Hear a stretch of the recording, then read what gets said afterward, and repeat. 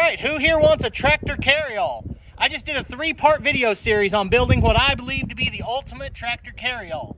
Then I did a job for a customer and they had this rusty old carryall sitting out next to where I was doing the work.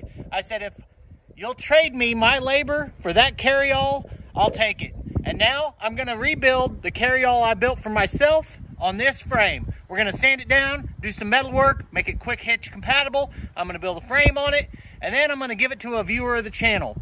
I'm gonna have a video in the next 2 weeks showing the finished product, and someone who comments on that video is gonna get this carryall. So thanks for watching, and I hope it's you.